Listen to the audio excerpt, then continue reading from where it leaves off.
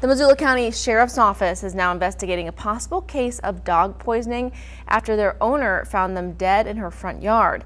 MTN's Donal Lakatua has the story.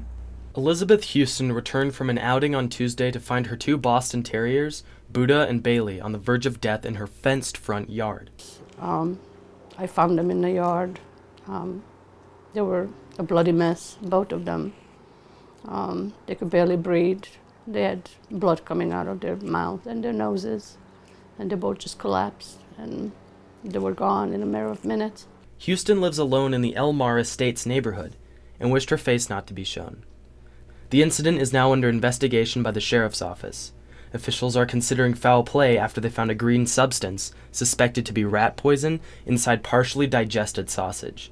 Samples of vomit are being analyzed at Washington State University, though that process could take several weeks. It's horrible. I mean, I just want people to know not to take your fancy art for granted like I did.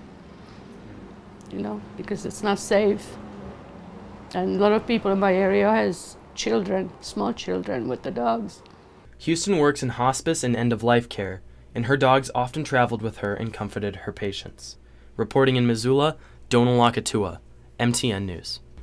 Houston asked that if you have any information, come forward and help find the people who did this. The case remains under investigation.